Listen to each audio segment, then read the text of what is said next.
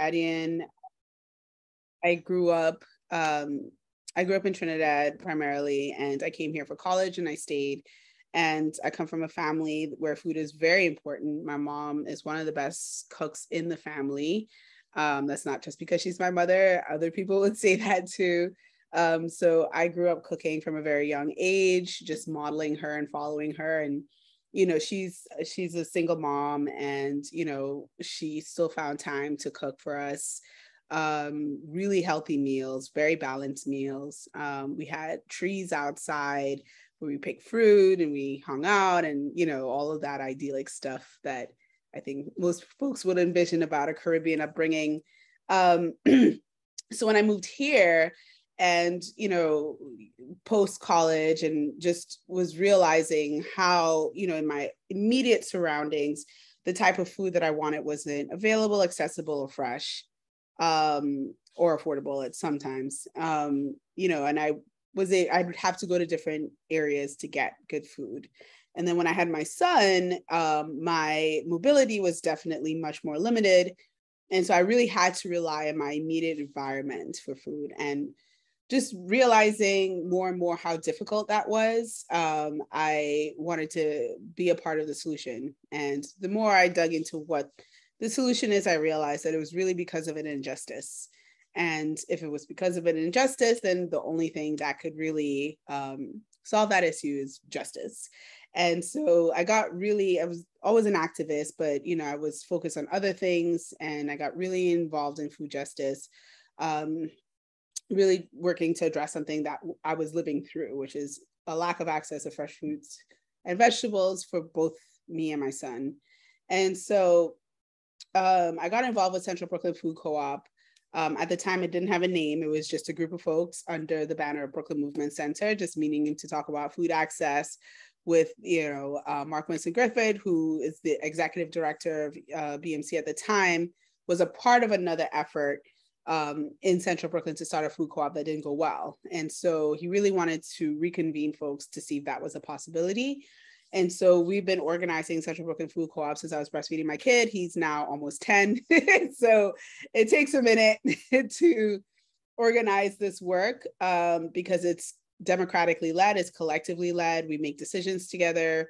We share the risks, we share the rewards. It is the direct opposite of our capitalist-based system, where one person is sort of centered as the hero, and if that person wins, that person wins. And if that person fails, that person fails. Whereas, everything is shared in a cooperative. I can talk more about that after, but that's essentially through that work. I was exposed to a lot of different things within food justice. I was able to go to conferences. I was able to build my leadership capacity, learn how to use Nation Builder, learn how to create a strategic plan, a communications plan, social media best practices, all of these things that we did specifically towards the food co-op. These are skills and these are things that I learned in that space, where it wasn't a consequence of me, it wasn't a consequence if I messed up, right? It was a huge consequence. It was an easy place, a soft place to fall. So it was a way to test out leadership, build skills, be in touch with people who also were doing this work, get ideas from them, learn from them, fail with them, and really just learn how to do this work well collectively. So through that, I was a customer of Fresh Food Box in Bed-Stuy when it first started. It was in 462 Halsey, and I was just walking around with my kid and just happened to see it and was just like, oh, this is great. And, I filled out a survey and they asked what fruits and vegetables you wanted. And I foolishly put pineapples and mangoes and, learned very quickly, in becoming, part of that CSA, why it was important to center, yes, shout out to 462 Halsey. I still go there. I was there just even yesterday. But why it's important to advocate for and eat, nutritionally wise, locally wise, environmental impact wise, locally sourced produce. And so we do it to a fault now. We mean my son and I, to the fact where he is actually in Trinidad and refused to eat apples in Trinidad because he said it's not apple season and he does not eat fruits out of season. So very proud of that, although I told him there's no apple season in Trinidad because apples don't grow in Trinidad. It's all imported. So I think he then requested that he eat fruits that were only grown in Trinidad. So now I've created a monster. But anyway, very happy and proud about that little monster. Extended from that, I've done work along the lines of policy, where I can do policy recommendations in various ways. I've taken, through my relationship at Central Brooklyn Food Co-op and Brooklyn Movement Center, I did a legislative advocacy course and learned that basically anybody could write policy. I think that's a thing that a lot of people aren't aware of, and I try to share that widely. If you have ideas around policy and policy change, policy is really just rules and norms that are established in order to get something done, right? That's the very simplest way that I could explain policy. And so there are policies that create barriers to food access. There are policies that are that inhibit the growth of farmers markets that, that affect directly the work that people are doing here. And so, to think through different policy advocacy, it's really about problem solving. And, I'm happy to work with folks that want to do that. I think that there needs to be more policy advocacy, particularly from youth. I think you all see problems much more clearly than we do sometimes as older folks. And so I do think that that is something that folks should really think about. Food policy is, essential to getting the work, to getting food access in communities that don't have it.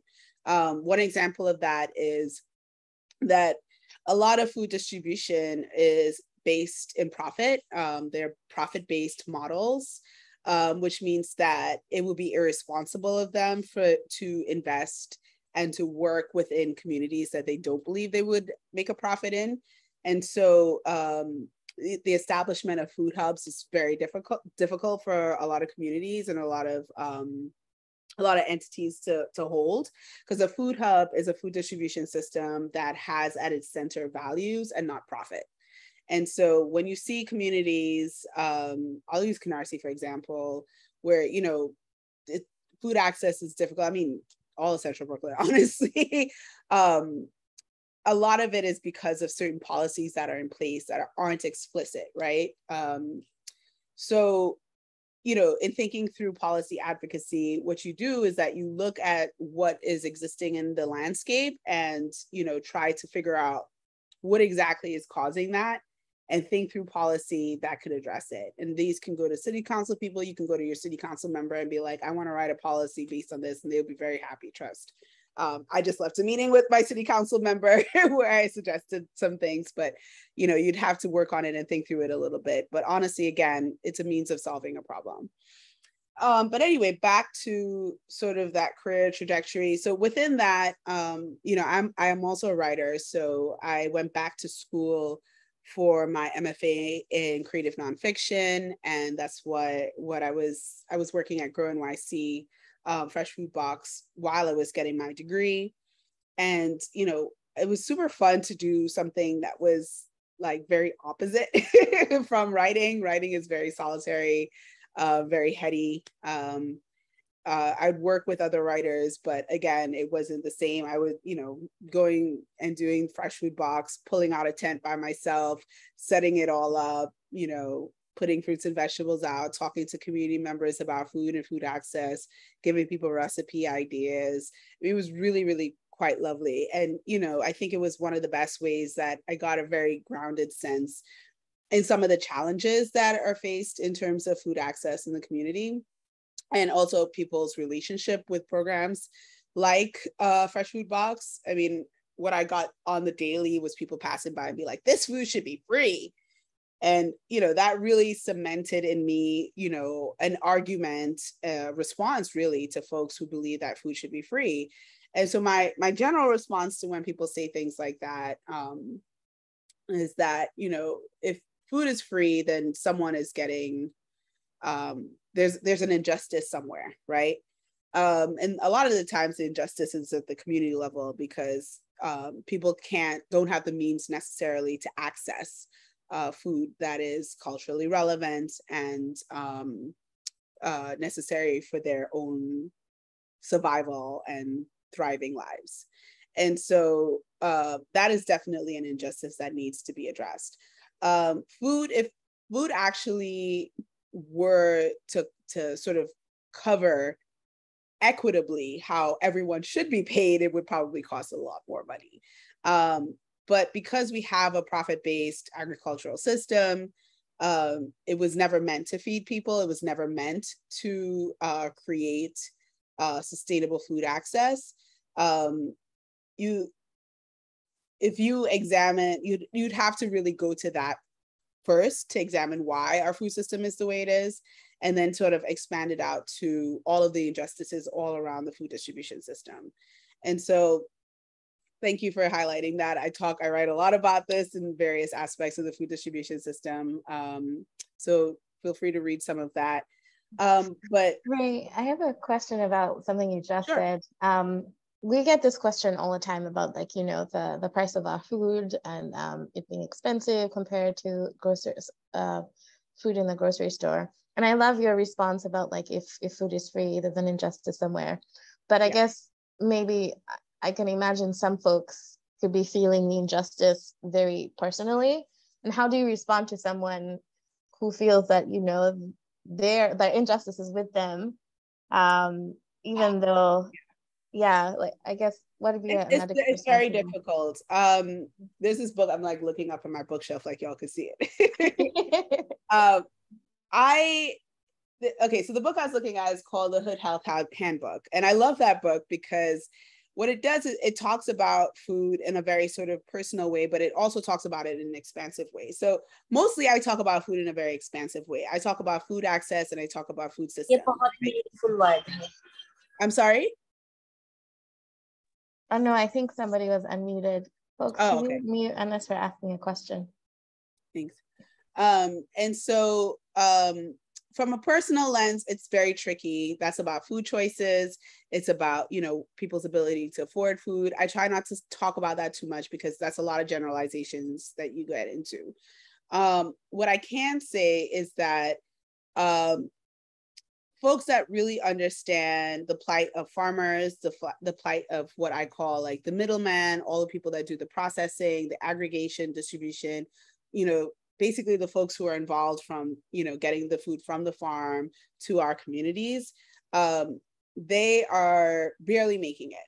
And even if you start from the point of view of the farm workers, you know, you get someone to come and work a farm for one day and then tell you how much you get paid for that. I think it would be very, very clear to you that these folks are very much underpaid. What I try to do from a programmatic point of view, I, you know, started a diabetes wellness program and we had a CSA as part of that. We started off working with Stone Barns and we got the food from Stone Barns. We worked with Brooklyn Packers to get the food to the folks. So we had a whole little system set up, right? And what I said to folks was, we can't give this food for free, even though Stone Barns is giving it to us. We have to pay Brooklyn Packers for this. We have to pay for packaging. We have to pay for all these other things. And it's also not going to be sustainable. Anytime you see food that is coming for free, you know, it's usually grant-based. It is not sustainable. Also, you don't have control over that food. There's no food that comes for free that the community can own, right? And this is when you talk about food sovereignty models. You want to have agency over the food that is coming into your community and the food that is coming into your homes. You cannot do that in a model that is emergency food based, that is charity based, because if emergency food and charity based model, that's whatever's left over or whatever people have access to, right? It's based on waste, essentially, at least from the start, the point of view of it. You know, there are models where people are purchasing directly from the farm. That's also kind of problematic because it's not competing with food sovereignty work. that's a whole other story. But the point is that most of those models are whatever is left over, right? And so whatever is left over is not a food policy, a food sovereignty plan. You don't have access and agency. You can't make demands, right? You could only make demands when you're a consumer, right? And so as a consumer, whatever the food costs, whatever money you're putting into it, you are making the decision to purchase this, to support this, to support a food system that is sustainable, right? Not a charity-based system, a sustainably commercially, economically equitable, hopefully, food model. And the reason why the food is more expensive than you wouldn't find in the supermarket is because it's locally sourced and, you know, we're working to pay farmers better. I mean, that's the easiest answer that I would give people. You're supporting a local economy and you're supporting a farmer to make money and live sustainable lives. The opposite of that is everything else, right? A supermarket, you know, is able to purchase food at a lower cost. Most of that food is produced by people who live in and work in slave-like conditions. You know, that's what you're unfortunately supporting. And so, you know, what would you like to do, right? And knowing that it is from a, you know, economic standpoint, in a lot of people's personal lives, it may not be economically viable for you to do it.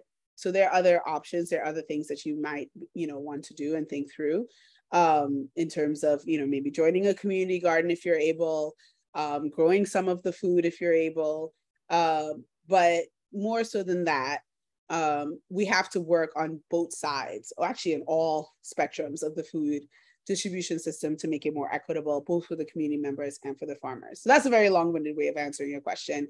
But, you know, essentially, you know, when I talk to folks about that, I say that there are different models for getting food into a community. And I would rather support the model that is supporting equity all along the food distribution chain. Yeah. But yeah, I guess I can stop there and just sort of take questions, or I can show the, maybe it's a nice transition into the Urban Design Forum, and I'll explain a little bit about that. So one of the things that I did that was super, super fun and exciting was I applied to join a fellowship, and I got into this fellowship. It's called Urban Design Forum Forefront Fellowship. And they choose a different theme every year. The year before, I believe, was cooperative economics, so focus on worker-owned co-ops. This year was food equity. And so we worked with designers and architects and planners to think through models and systems that create more equitable food access. And we were working in various teams throughout the whole fellowship. So one of the teams that I worked on was a team that built a food assessment tool. And this was kind of a little bit of a realization of a dream for me. I've always wanted to create a food insecurity tool. Scam Likely always calls me, especially when I'm doing something. Anyway, sorry. Because what I found is that a lot of food security tools, they really lead people to emergency food. They lead people to go to pantries, right? And so it will ask you basically basic questions like, do you have enough food to last for the next 2 weeks? So it was very much rooted in emergency versus thinking through how to support more equitable models like a food sovereignty model. So,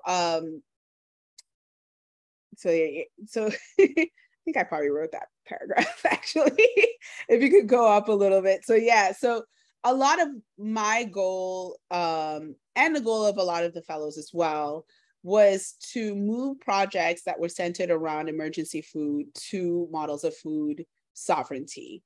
And so what this assessment tool does, and this assessment tool is supported by the Mayor's Office of Food Policy. They reviewed it.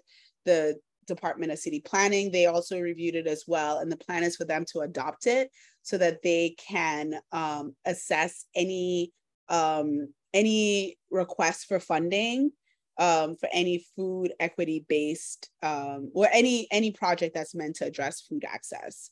And so, you know, our main goal was ensuring that whatever came out of it was not going to be based in an emergency food model, because we have a ton of them in New York.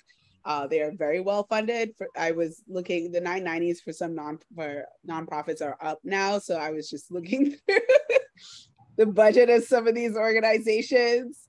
Campaign Against Hunger has like an $8 million budget, guys. Like, like people really need to be, you know, you think that these are like small nonprofits that are just raising money and doing good. Like, it's an $8 million operation.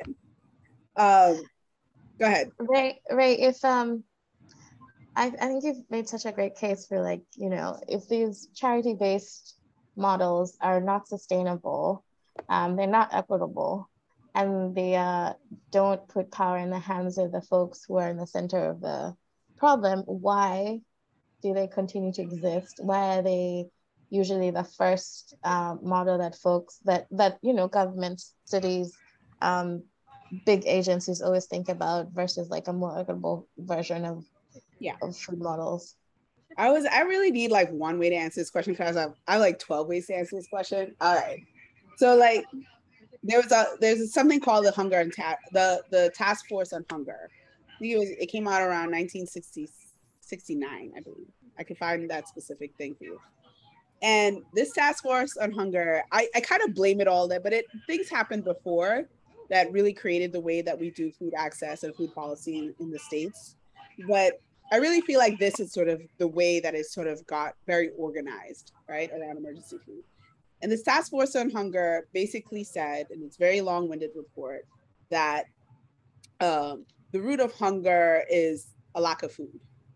And for people who know and do this work, we know that the root of hunger is poverty, right? So instead of saying that the root of hunger is poverty, which most people who understand this work, sociologists, people who've been advocating for you know, different ways of approaching the food inaccessibility and hunger, have been saying this for a long time. So instead of addressing it from the perspective of policy, of poverty, they address it in the perspective of like, just give people food because they're hungry, right?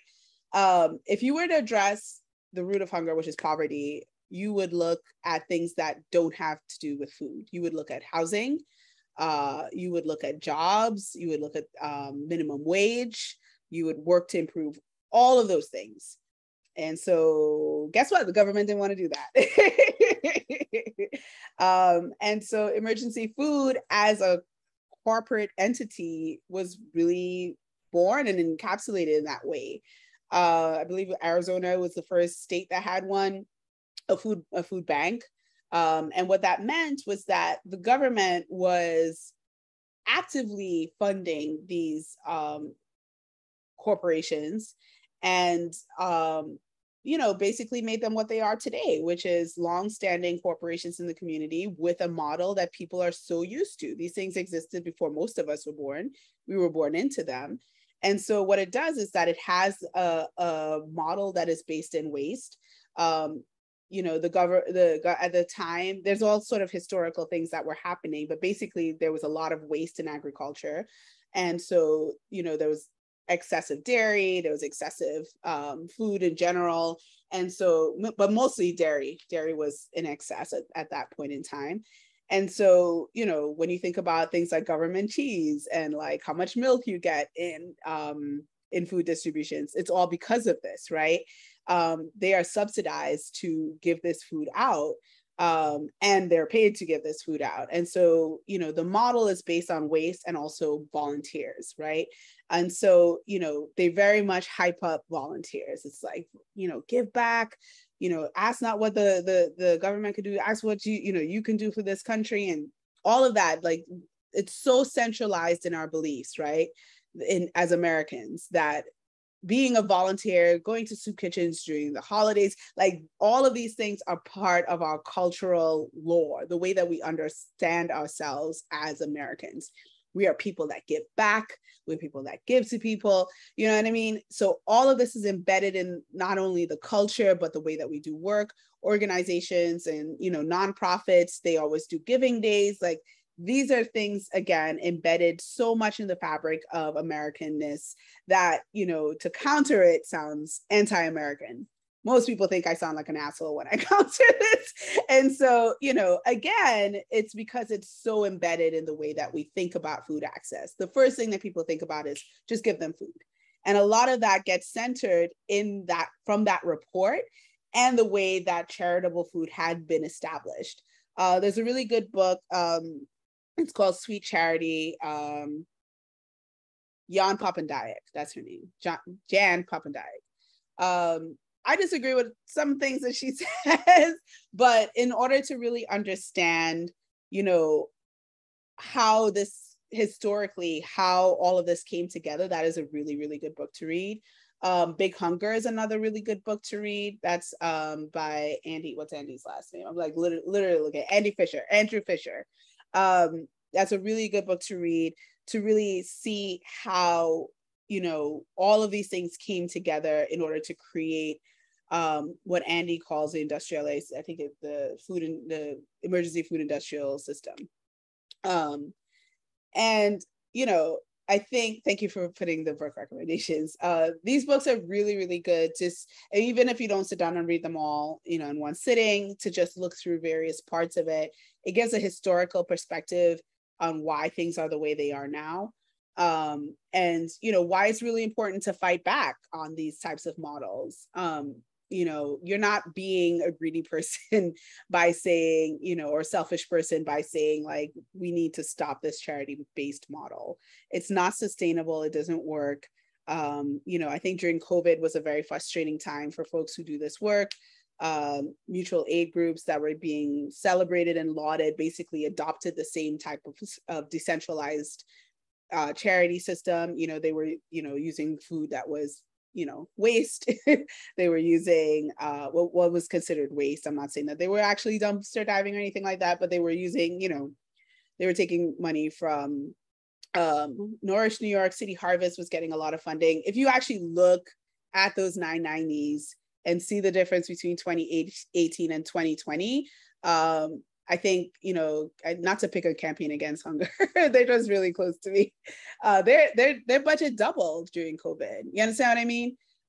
So if your model is based on how much food you can give to hungry people, and you determine success based on how much more food you can give to hungry people, do you really have an incentive to decrease the amount of hungry people? Do you have an incentive? If you keep going to electeds and saying, we did so many tons and pounds of food, and they, yay, great, good job, and next year we're going to do more, why are you advocating for more hungry people? It doesn't make any sense. It really doesn't make any sense. And so it's like, your model is based on increasing the amount of hungry people there, not decreasing, right? And so your funding stream is based on how many people you can feed. And by feed mean, like, you know, how many more hungry people there are. You don't have an incentive to change. So anyway, so in terms of this food insecurity model, so, you know, what it's working to do is to change that focus on food security and move it more towards food sovereignty. And so this is a way for folks to understand how the food spectrum exists in New York City in particular. In other places, you know, it could be easier to do more food sovereignty-based work. I actually don't think it is possible to do complete food sovereignty in an urban landscape. But I do think that there is a way to work along to the spectrum of food sovereignty. And so some examples, if you could scroll down just a little bit more, so you have food security, right? So equity is not explicit, power is unspoken. Power usually lies in the hands of the folks who are receiving the funding to do this work. At the highest level is the food banks, at the lower level is some of the nonprofits. Charity reliant, no connection to natural, political, social environment. So they don't have any they're not beholden to any environmental standards, any climate change standards. So, you know, they want to get strawberries from California that are destroying the environment, they'll get that, right? Versus like a locally sourced CSA, which will be like, no, we're focusing on locally regional food. We have an environmental impact value system, right? Food security does not have that explicitly. So for an example, a food bank. And one way that really came to the fore, there's this wonderful article that talked about the funding that the governor, at the federal level, they were doing towards farmers, so that the food that was going to go into like restaurants and different things. And in New York, the New York version of that was Nourish New York, but there was a USDA version of it. I think it was like the USDA Farm Box or something like that. I can't remember the name of it. It started off supporting farmers that were, you know, hurting during COVID, and, you know, getting the money to them. And what they quickly realized was that there wasn't enough infrastructure built for those farms to get the food to communities. And so instead of funding that infrastructure, government, they, in the second year of the grant, a lot of those farms did not get the money and the support. Instead, it went to large scale food operations like Cisco, because they, you know, were cheaper and more efficient in terms of running their operations, because it's much more centralized and privatized. And so they were able to, you know, the people were getting less quality food, but they were able to basically like support, you know, food businesses and organizations that didn't need a lot of support and assistance, which was easy for them and horrible for communities and terrible for farmers, right? So people in communities were getting chicken from Slovakia. I'm not even kidding. That was a thing. So food banks don't have an explicit value-based system. Some of them do try to support local farmers and agriculture, but that is not explicit and not really a part of what and how they do work. So a food justice model, the equity is explicit. There's, you know, an implicit understanding that there's a right to grow, sell, eat, and have healthy food. Some people add culturally relevant to that as well. There's a connection to natural, political, and social environments, right? So this is pretty much where green market falls in. Like green market falls in squarely into this category, right? Green market does have an explicit equity lens in terms of supporting farmers. They do have an environmental impact in terms of supporting local food. And they do, you know, have, you know, whether it's explicit or not, I'm not sure, you know, selling healthy food. Like you don't go into the farmer's market and find, you know, fried foods. You don't find, you know, highly processed foods, right? And so there is, you know, whether it's implicit or explicit, a values based in healthy food access. And then there's a food sovereignty model, which is more community based and community centered and community run and owned. So versus, you know, something like a green market where, you know, it's owned by a large nonprofit that, you know, sometimes operates like a government agency, you know, the benefit that you have a community owned and run farmers market where the benefits of it are, you know, going directly back to the community in whatever framework the community decides. I'd put a food co-op in there. You know, those are food sovereignty based projects that really center the needs of the community, and all of the profits go right back into the community. So a food sovereignty framework, food is a human right. It talks about agrarian reform. That's more, you know, I think that is something that's more sort of in the lens of global food, but definitely something that we as Americans need to talk a little bit more about. Power to the most impacted in terms of community, in terms of farmers. And it really works to end hunger from the point of view of creating this sustainable model that is owned and operated within the community. So in terms of the work that, you know, I do, it's really about thinking through how we can encourage and support food sovereignty models within the community. And a lot of that could be like, you know, we could only work towards food justice. We need a green market in Bed-Stuy, for example. And a more food sovereignty model would be, we need a food co-op in Bed-Stuy, right? And so how can you move your work more towards the spectrum of food sovereignty over food security? How can you create sustainable change within your community? And how can you work, and this is what I, my personal work, how do you work to have folks understand this more, right? How do you craft your words? How do you talk about this? How do you do projects? How do you engage with community members so that people are supporting this food sovereignty model over a food security model? And I think that's probably one of the biggest challenges of my work. I work to do that in various ways. I like to think this is the one of the ways that I'm doing that. And yeah. So I'll stop there. I hope I didn't talk over. No, that was great. I think Joanne raised their hand. Yes, hi. Thank you so Hi. much for this. It took me forever to get in with Eventbrite, but that's another story. So I did come in late, but what I just heard you say, my one question is that you brought up poverty as a reason for, not having food access. And I work at the farmers markets, and a lot of people come up to me and they say, are the farmers being subsidized? Is, through EBT? Is that why it costs $7 for a quart of, tomatoes? And I feel that the $10 extra people get through EBT, it is getting food to people that is fresh and that is delicious, but I think it is expensive if people didn't have EBT or the extra 10 for 10.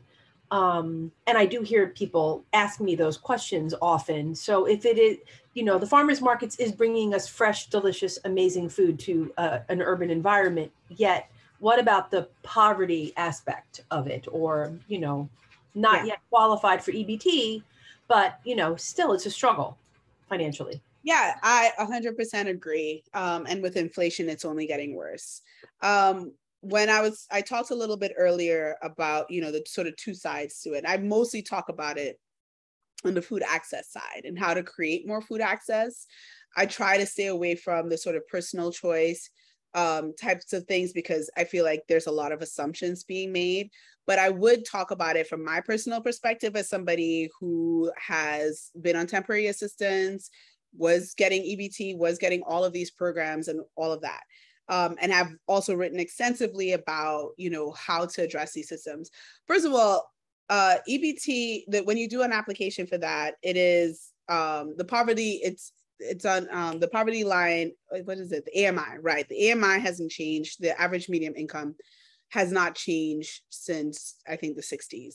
And so what is considered poverty is basically being assessed, from that level, right? So that needs to change, and that's a policy advocacy level that we need to address.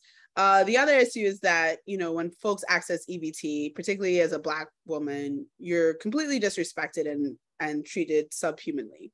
And so even accessing benefits that you are entitled to because you pay taxes is, highly problematic and borderline traumatic, if not just traumatic. So there are all these things that, you need to consider to even in thinking through and accessing benefits, right? So by the time that folks even have these benefits, right, they talk about SNAP as the acronym for SNAP is Supplemental Nutrition Assistance Program. And so they talk about it as supplemental, even though people use this completely for their food budgets, they would say to you it's supplemental. So the amount of money that you're getting is not even enough. So you take all of that into consideration and you give this money to someone who is trying to feed their family, right? And, these fruits and vegetables, not only do they expire quickly, they cost a lot. And so there's not a lot of incentive to consistently purchase this, even though this is the healthy food you're supposed to be getting. So the farmers are not necessarily subsidized from EBT, right? They're getting EBT as if it's regular money. It's just cash to them, right? The reason why food is expensive is because of inflation. It's also because food is not really there's this whole analysis called the real cost of food that works to really advocate for, more programs to support farmers and regional agriculture in general, regenerative farming and all of that. Because if we really were to pay the real cost of food, it would still even cost more. so farmers aren't being subsidized. People in the community, the 10 for 10 is that's a newer program that was not around. When I was receiving EBT, Health Bucks was around. It was 2 for every 5. So these programs are really meant to find ways to support people and to incentivize people to purchase fresh fruits and vegetables and to make it more affordable for them. And these programs really, really, really are integral to really addressing both from an economic standpoint and an access standpoint, people's need to access fresh and healthy food. In terms of what really needs to be done, we have this thing called My Plate, right? That says that you eat a balanced meal. And if you were to take all of the things that they tell you to eat in My Plate, and you really take it to like the farms that these things are grown on, right? None of those farms are subsidized, right? None of those actual fruits and vegetables, grains, meat even are subsidized. What's subsidized is corn, dairy, soy, and wheat. All of the things that you find in processed foods, right? So this is a really long way of saying our food system is not created for folks to access affordable food. And so if our food system is not created that way, and all of our advocacy comes and tells people to eat fresh and healthy food that they cannot afford, and the government doesn't subsidize and is unaffordable or inaccessible in under-resourced communities, then, we're all in a really tough spot, right? Thankfully, programs like this are working to address it. There's really only so much that these programs can do until on all sides of the food distribution spectrum, we're able to advocate for equity. And yeah, I don't know if I answered the question. I hope I did a little bit, but if there's anything in particular you wanted to draw, you could definitely follow up. Sorry, John, go ahead. All right, thank you. I guess, it's multi-tiered Absolutely. and difficult. And I feel that while I'm excited that I work at the farmer's market, I'm excited for all this fresh, beautiful food that's there, I can see and understand some of the people with their struggle, who perhaps don't meet the criterion for EBT, and yet it's expensive. I try to say the farmers drove here, they grew the food, they have to rent the space. I try to support the farmers and say, this is their job. And look at, sometimes, a truck breaks down and my farmer was driving, a U-Haul to get there, to bring the food to them. Try to make them understand the difference between this product and a grocery store. And yet I understand the pain and the hurdle of the cost of the food. Yeah. I do. Yeah. So thank you very much. Yeah. I appreciate it. I want to reiterate something that Ray said at the beginning, that, if food is free, there's an injustice somewhere. I think that's something really great to think about. But also, I know the farmers aren't subsidized, but the availability of income through SNAP and EBT is an income that they would have no access to. So looking at, GrowNYC, that's $1 million in the past couple of years. And I think last year we did $3 million in SNAP and EBT sales. And that's all money that farmers get to take home that they wouldn't have if, if this supposed to be temporary programs didn't exist. Isabel has her hand up. Isabel, go ahead. Hi, thank you so much for this presentation. It's been really interesting, and I'm excited to look more into the resources and try to bring more of the food sovereignty angle into our work. But that's specifically what I wanted to ask you about, because you've been in the unique position of being a GrowNYC field worker before. So I'm really interested if you have any thoughts about, while we're in these positions, are there ways to incorporate more of the food sovereignty model into our work, if that's a possibility? Thank you. Yeah, there's a lot I can say about that. I had a lot of thoughts as a Fresh Food Box coordinator that I felt, could have improved the program, could have, incorporate more of a community-based food sovereignty model.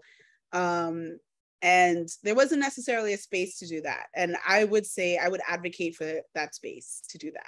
You folks are on the ground, you are talking to people, you are seeing, you're on the front lines, you are frontline workers, right?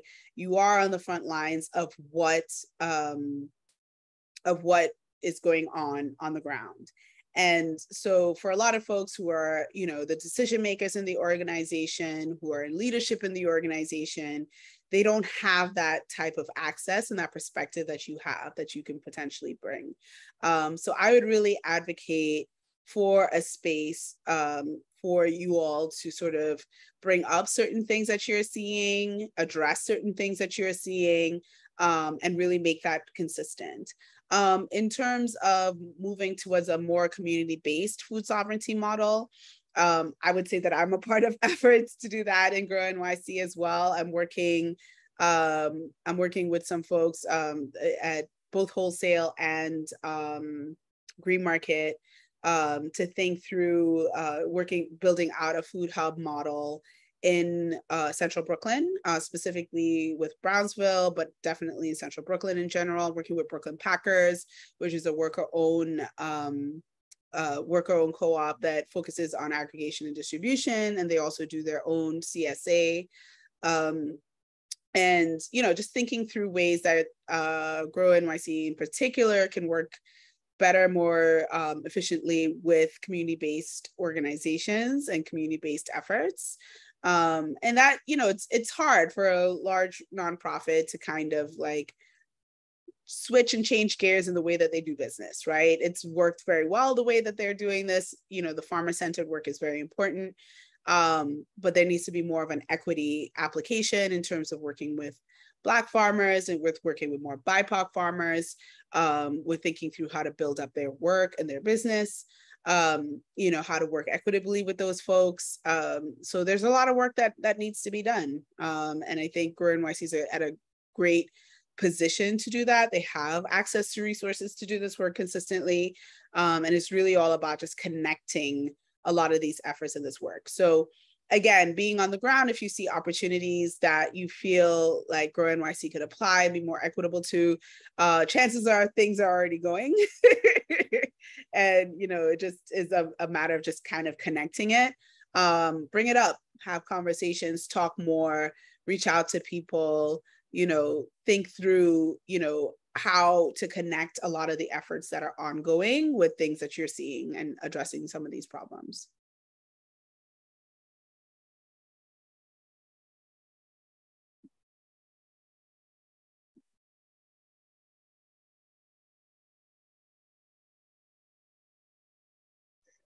Okay, before I go to Joanne, quick question. I don't know if you said it in your conversation, but how did you make that shift from journalism to food systems work and food equity and food justice? Because I know that there are folks here who are pretty new to these concepts, pretty new to this work. Just giving them an idea of like how can they make the shift from wherever they're at to being more involved and more invested and working even professionally in this space. Sure. Good question. I made the shift from journalism to doing this work more fully because journalism is in a mess and I could not support my single mom family as a journalist, which is a whole other critique around journalism and publishing in general. I have an MFA in creative nonfiction. I wanted to go back into writing and go back into that work, you know, post-grad, and, you know, was not finding jobs that were equitable. So I continued along the lines of what you know, I'd been doing. And so was getting more jobs and getting more opportunities through that. And I continue doing it. And I'm fully passionate about it. I still write. I write for Civil Leads. I write for other publications. I'm trying to do more of the type of writing that I want to do, but it's definitely not a sustainable living for myself. And so as I'm talking about sustainable food access, I think that what's very important is that there are opportunities to create a career in this work. But one of the things that I would say, you know, there are a lot of folks that are in this work that are kind of solely in it for their own sort of centering and their own sort of success. And, you know, just to be very wary of that and wary of the types of models that they are supporting and the type of analysis, or maybe even a lack of an analysis in the work. I would say that the position that I take is not a very popular one, and it is not one that garners me a lot of friends in a lot of spaces and a lot of this work. But my way of approaching this is that, you know, this work should be done with a moral center, with, you know, an equity framework as much as possible. Compromises could be made, but you should be working towards a value-based system. And if you're not doing that, then you don't do the work. Just don't do it, because everything else that exists is without a moral lens, without an equity lens, without working towards true community-based sovereignty.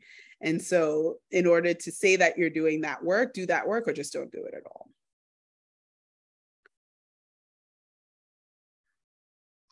Great, thank you so much. Unfortunately, that is all we have time for. But it's been really great to just hear some of your experiences and some of the work that you've been doing. Folks who are here, I will definitely share all of Ray's work. It's not just her, but there's a whole group of other fellows. Victorium, I actually saw your handbook, your toolkit come out maybe last month. I saw it somewhere and I was like, this is incredible. I can't wait to share it with everybody. So I'm really glad that we got to hear you speak and we got to hear you share. I don't know if Our toolkit, it's a group of folks, not just me. yeah, not just Ray. Do you have any closing thoughts for us before we sign off? I mean, yeah, I'm really excited about the work that you all are engaging in, both on the GrowNYC side and the youth side. I didn't know that the Farmstands were still working with youth, so I'm really, really excited to know that and to see that. And, you know, I'm also on the board of the Farmer and Community Advisory Group for Green Market. And so, you know, we started a food equity subcommittee. So feel free, you know, through Tutu, or, you know, feel free to give folks my email if there are specific things that you're seeing in the Farmstand that you think have any sort of equity kind of, you know, consequence to it or implication. Feel free to reach out. You know, it's always something to talk about. I can't guarantee that I'll solve any problems, but, you know, I'm always willing to engage in conversation and to move this work forward. So thank you all for listening. And yeah. Thank you so much, Ray. Everyone, thank you so much for joining us. Again, if you joined late, we will send a recording of this workshop via Eventbrite to everybody who signed up. If you have any questions, I'll send around Ray's email to folks, but it was really great to see you all. Thanks for coming and joining. Ray, this has actually been our biggest group so far, so thank you so much for drawing a crowd. It's been really fun to hear from you. All right, bye everyone, good night. Good night, everyone, take care.